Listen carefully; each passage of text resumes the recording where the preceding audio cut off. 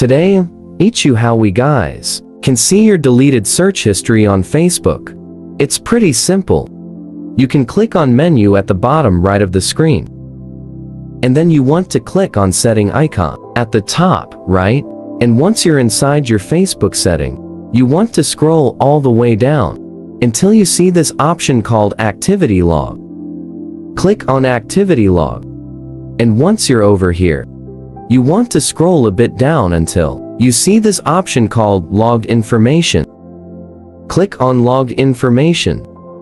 And then scroll a bit down, and you can see the first option where it says Manage Search. You want to click on Manage Search. Now, inside of your Manage Search, all of your search history is going to be shown. Even though you have deleted it from this place, they're still going to be available inside this place. Alright, and also you can just click on the three dot and click on Delete. Click on Delete. If you want to delete it from both the area from here and here, you can do that. Alright, so yeah, that is basically how we guys can see your deleted search history on Facebook from inside Activity Log. If you guys found our video helpful, hit the subscribe to our channel.